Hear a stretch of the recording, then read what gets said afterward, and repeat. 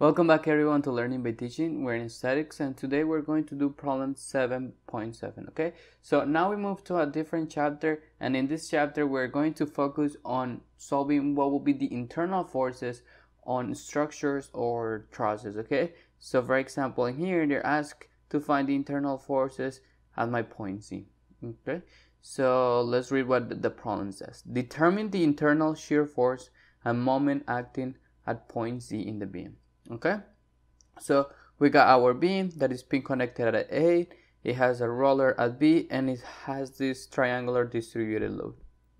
Now we want to know what's the internal forces at my point Z. So in order to solve for this problem, we're going to apply a similar, which is basically the same as the method of section, where we're going to section our part at C. Okay, but first let's just draw a free body diagram. So FBD of my part. So how will it look? My part will look something like, we will have at A, since we have at A we have a pin connection, we will have at AY, we will also have an AX, and then at B we have a roller, therefore we're going to have a BY. And last, we're going to have a distributed load. So our distributed load is going to be the area under that triangular shape. So if we want to know how much that is, well, we'll find out that this force, I'm just going to call it triangle in here, will be the area of a triangle. So it will be 1/2 the base, so 6 times the height, which will be 4. And this will give us 12 kips, okay? So now we know that this value over here is 12 kips. All we need to add into this free body diagram are how far away is my 12 kips with respect to my point A, which will be 1/3 from the longest side of my base. So if my base is 6 and I need, I apologize, I said 1/3, it's 2/3 from the smallest side and 1/3 from the longest, so it will be from point A, it will be 4 because it's 2/3, okay, of my base. So we got 4, and then since the entire beam is 12, so we got 8 feet in here. Okay, we got 8 feet and 8 feet. I'm gonna mark my point Z in the middle, which will be around here, and this will be my point Z. This is point B obviously, and point A. Now we're gonna leave this free body diagram in here on the side, and what we're going to do is apply the method of section. So we're going to section this here, and then if we section this at my point C, we gotta say, hey, on which side should I work? Should I work on my left side or my right side? And as you guys can see from now, from the last chapter, my right side has only one unknown. It doesn't even have these 12 kilopounds in here. So let's just work.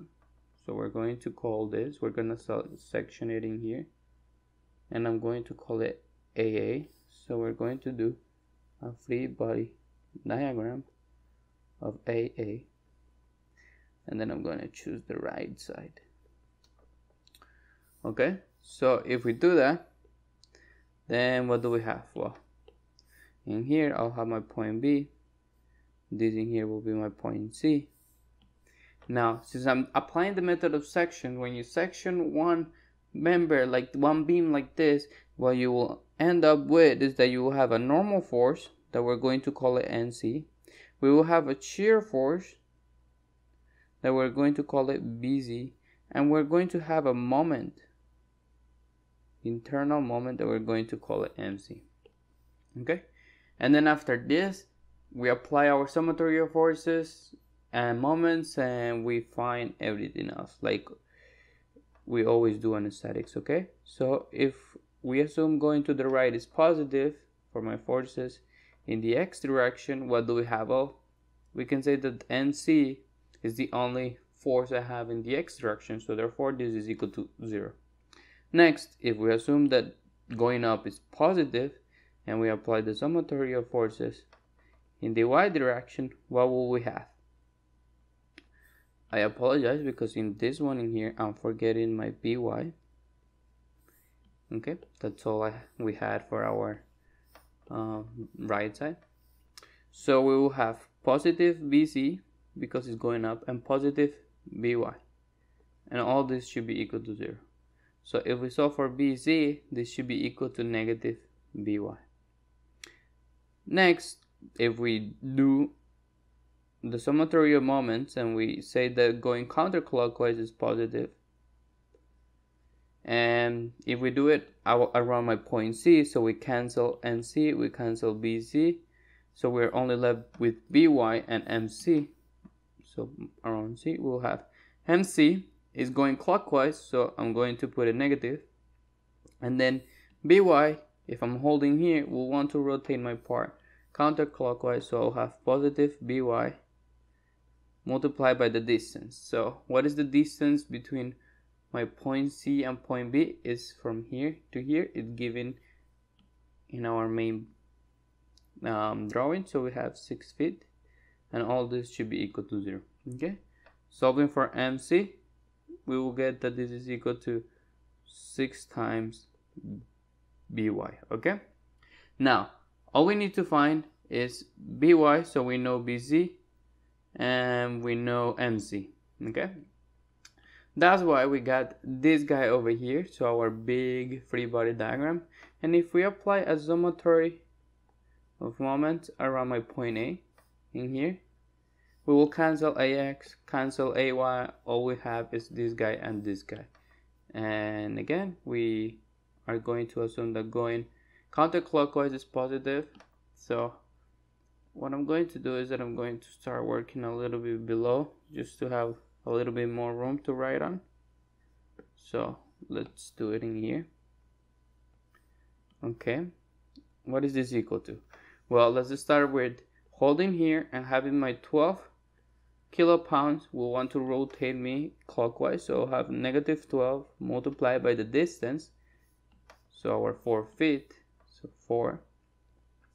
And then we'll have holding here, this BY going like this, will rotate me counterclockwise, so we'll have positive BY multiplied by 12 feet. Okay, all this should be equal to 0. I have nothing else created in a moment, so we can cancel out 12 on 12, so 12. And if we solve for BY, we will realize that BY is equal to positive 4 kilopounds. Okay, so now that we know BY, then we can solve for the internal shear force, so will be equal to negative 4 kips. So this is my internal shear force at point C, and then my moment at C will be equal to 6 times 4. That will give me 24 kilopounds. Okay, thank you guys for watching. If you guys liked the video, please push the like button, subscribe, and I'll see you guys in the next one.